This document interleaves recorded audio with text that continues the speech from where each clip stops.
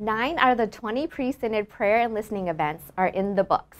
We wanted to ask some of the attendees about their experience, specifically the prayer portion, and whether it made a difference. Prayer should be like breath to us. Before we do anything, we need to pray. We need to learn to put God in the midst of what we do. Invite Him, include Him. He already knows what we're going to ask Him.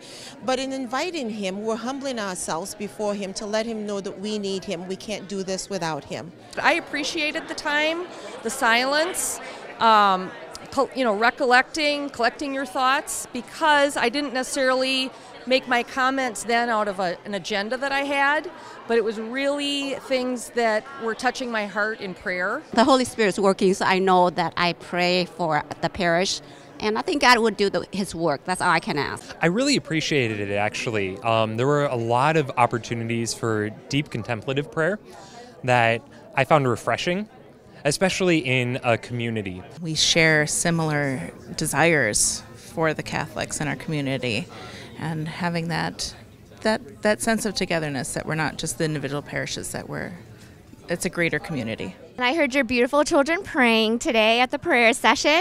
Could you guys say your prayer? You say, Jesus, I trust in you.